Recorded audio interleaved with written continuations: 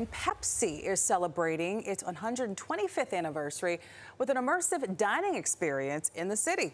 It'll be open from October 19th to October 25th in Midtown Manhattan. That experience includes a 3-course meal, complimentary Pepsi beverages, and 21 and over cocktails. Pepsi-themed food like the viral Pepsi-Pilk. That's the controversial blend of Pepsi and milk, and food mashups such as the Pepsi Kalachup.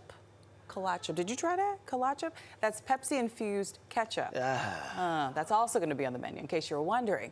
Tickets will cost you $50.